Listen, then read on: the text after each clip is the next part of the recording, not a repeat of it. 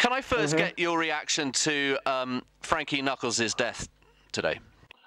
First of all, it was shocked. I was called by a few people, and I woke up and I had all these messages. Frankie's dead. Frankie's dead. You know, and I I just played with him New Year's Eve, and he seemed okay then. But I mean, you never expect your friends to be taken away from you like that. I mean, of course, he would say he was good, but maybe he had some things going on that I didn't know about.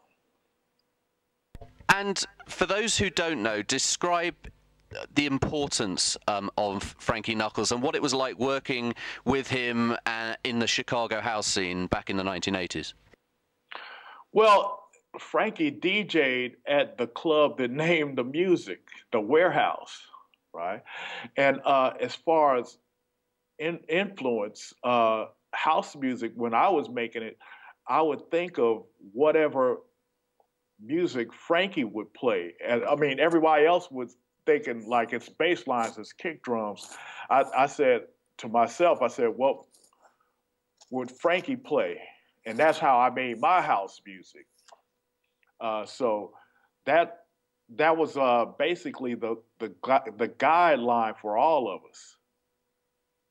And what was the Chicago scene that you and Frankie were part of back then? Well, it was all dance music on one dance floor. It was a lot more sparse and less separated than it is now. There were not really any genres in Chicago, and it was a tremendous scene, and Frankie contributed greatly to that scene by being so versatile himself.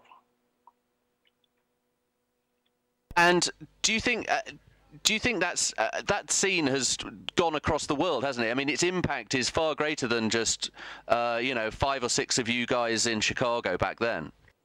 Oh, way greater. And I'd expected the music to expand a lot faster and a lot wider than it did, but it's done well. Describe what your friend was like. What was he like as a man? He was very reserved. You could, but he was everybody's brother. You could speak to him. You may not talk to him for weeks or months or years or even decades, but when you talk to him, it's just like you spoke to him yesterday. You're still brothers, right? And he was like that with everyone. He was always friendly, always had something positive to say. So, I'll miss him. Everybody will miss him. You say that it was important that his DJing residency at the Warehouse in Chicago. What was it about his style as a DJ that was so different, and what did he bring that made such an impact? It's hard to put into words, but the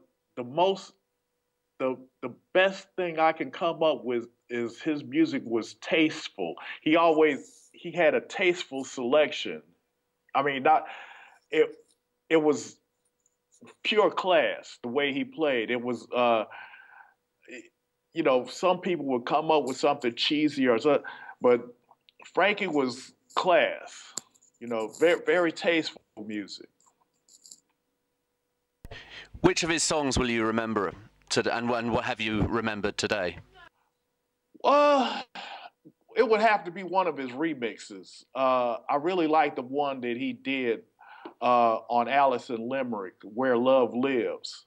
That's the definitive Frankie mix to me. And do you is it too much to say that this man changed the world? No, it's not. It's not too much to say at all. He had a vision, and it wasn't necessarily for worldwide music. It was for just good music and spreading the word. He was our best representative. Every time somebody had something to say or ask about house music, Frankie was the first person they went to. every time for the first person. And he was always a good representative. Like some of us, you know, myself included, may say the wrong things from time to time, but Frankie always, you could always count on Frankie for saying the right thing, saying the positive thing. And that's gonna be that's gonna be missed. Marshall, we thank you for your time, and we're sorry for your loss of your friend. Thank you, and rest in peace, Frankie.